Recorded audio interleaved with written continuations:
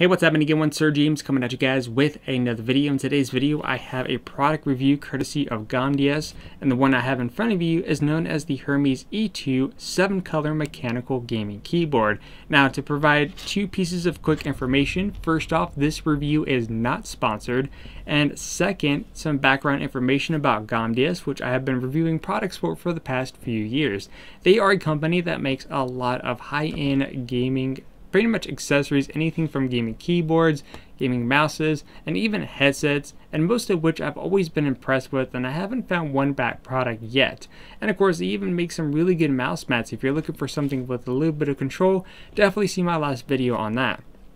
But like I said, this time they sent me a keyboard, and based on information I was able to find ahead of time, because this one's a lot different compared to the other ones, this keyboard is actually the cheapest option that they have on their site.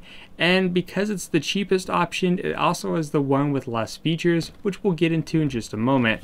But again, this is what the box will look like, so you know, and as far as presentation goes, they never cheap out on that, with some nice designs over there on the bottom. And of course, you flip it on over the back for some more product information. But we're not here to look at the box, we are here to look at the keyboard.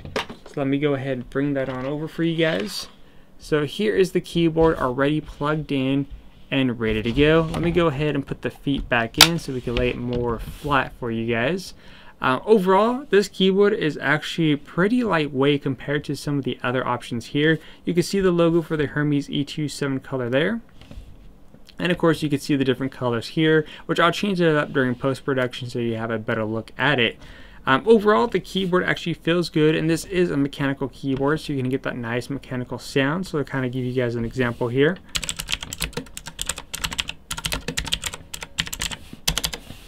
And overall, the clickiness of it actually sounds really good. I'm a big fan of mechanical keyboards, so just anytime you just hear the keyboards go off, I don't know, just has that really nice sound feeling to it. But if you happen to be sitting next to someone who doesn't like mechanical keyboards, it might not be something that you might want to use with them. So obviously, what makes this one different compared to some of the other options? And as a quick comparison, I have one other one right next to me, which is the Hermes P1 RGB, which is one of their more expensive options.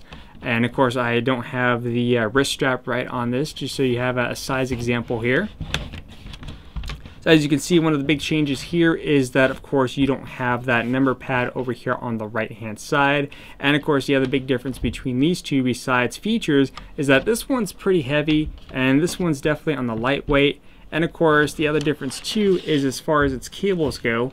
For example, this one right here that I'm reviewing, this one actually just has a standard cable. This is actually not a braided cable, so I'm a little bit disappointed. I mean, again, I know this is the cheapest option, but it would still have been nice to see a braided cable rather than regular, because especially if it's something you take on the go, and let's say you wrap your cable around, then of course a braided cable is going to be much more hefty duty, and it's something that's going to last a lot longer compared to something like this. However, if you're not taking it out on the go and it's just going to stay on your desk, then technically it's no big deal overall. And of course, the other main thing is, as far as its features go, the more higher end ones has many different features. Plus, one of the biggest ones, especially when you get something with like chroma features to it, is the fact that you could kind of change the lighting around for different effects. This one doesn't really have many lighting effects. The lighting options that you have here are the following. For example, if you press in the FN key, you have, of course, your brightness settings over here. So of course, you could dim this down a bit to where it's off. And there's about 6 different modes, and of course over to the brightness. If you press FN, there's an option here for the INS. If you select that, this will actually go into a breathing option, and it's by default. You can't change the overall speed or color options because again, you don't have that functionality.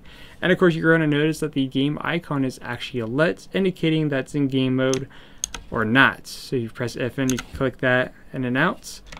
Now by pressing this again, actually no, by pressing FN and delete, this will go back to its default state. And by pressing FN and delete again, the light up feature will actually go off, unless of course you're in game mode.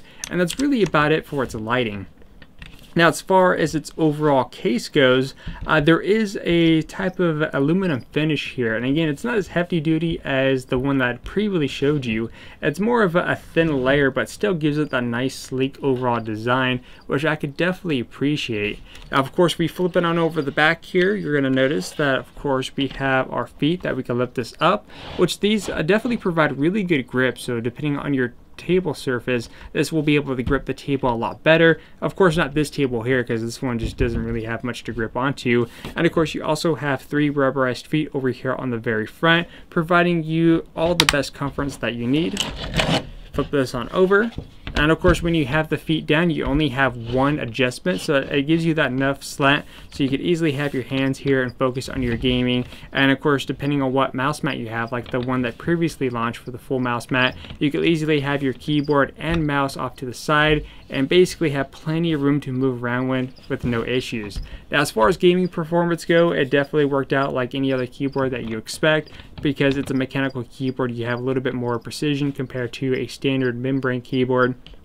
But like I said, overall, it's very comfortable. It sounds great. Like I said, because it's the cheapest option, there's a reason why you don't have many of the features that some of the higher ones. But then again, it kind of makes sense because, you know, someone may be interested in their products and they just can't afford, you know, a $100 keyboard or $150 keyboard. And something like this, which I believe is sitting around $60 to $70, is something that's a lot more affordable to the most average consumers. But overall, like I said, this is a product that I could definitely recommend if you're looking for a relatively inexpensive keyboard, but one that's also built tough as well. Or of course, like I said, they have plenty of other options that you could check out. But overall, I'll give this one a 4 out of 5. If you guys have any questions, let me know in the comment section down below, and I'll see you guys next time.